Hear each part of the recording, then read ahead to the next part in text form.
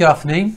Welcome back to Advent Together as we think about some Advent themes and build our Jesse tree for Christmas.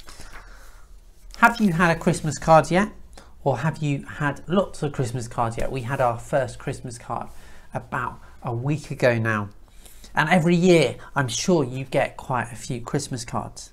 Did you know that Christmas cards were originally designed here in the UK?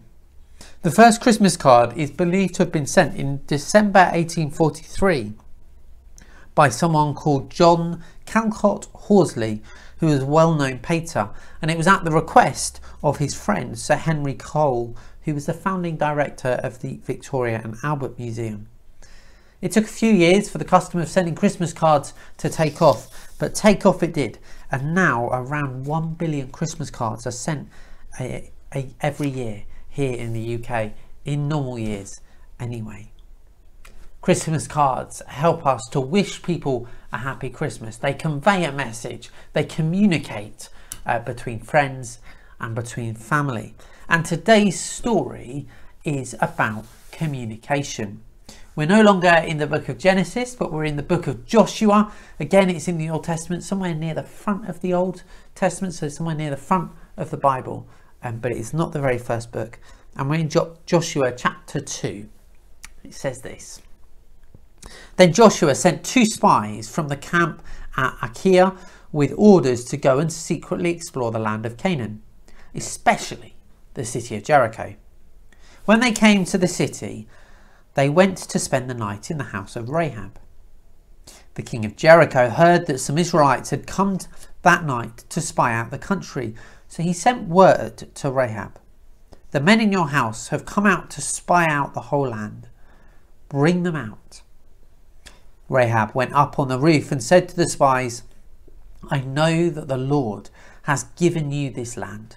Everyone in the country is terrified of you. Promise me that you will save my father and my mother, my brothers and sisters, and all their families. Don't let us be killed." The men said to her, "May God take our lives if we don't do as we say.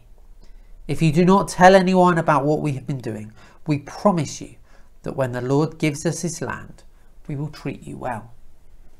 This is what you must do.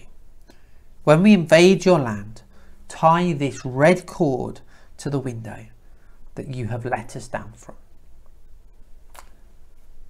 Spies go back to Joshua and the camp of Israel and they tell them all about Jericho.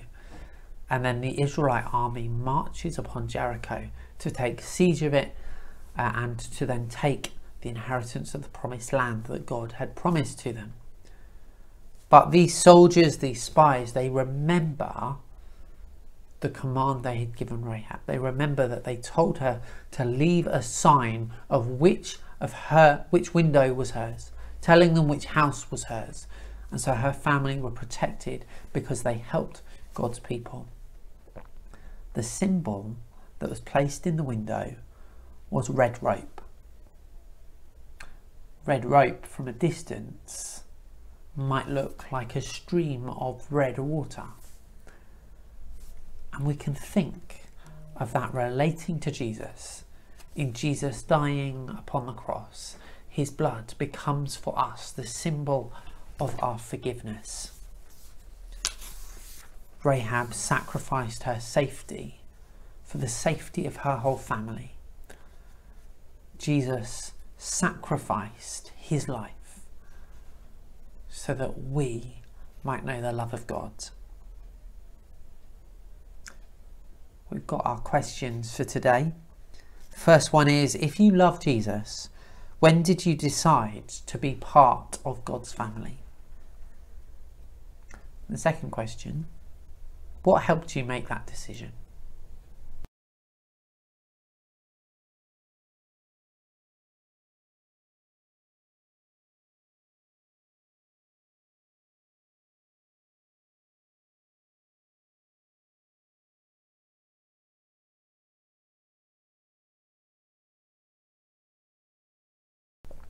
God invites everyone to be part of his great big family.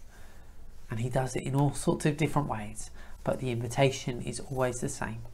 The invitation always starts with, I love you, for I have made you, and I call you by your name. Know that God loves you, that he calls you by your name, and he wants you to be part of his great, big, amazing family. So today, to remember Rahab, that rather mysterious person that is part of Jesus' family tree, we're going to place the symbol of the red rope on our Jesse tree. But first, let's pray. Jesus, thank you for being prepared to die for me so that I could live forever with you. Thank you that anyone and everyone can be part of your family. Thank you for loving me. Amen.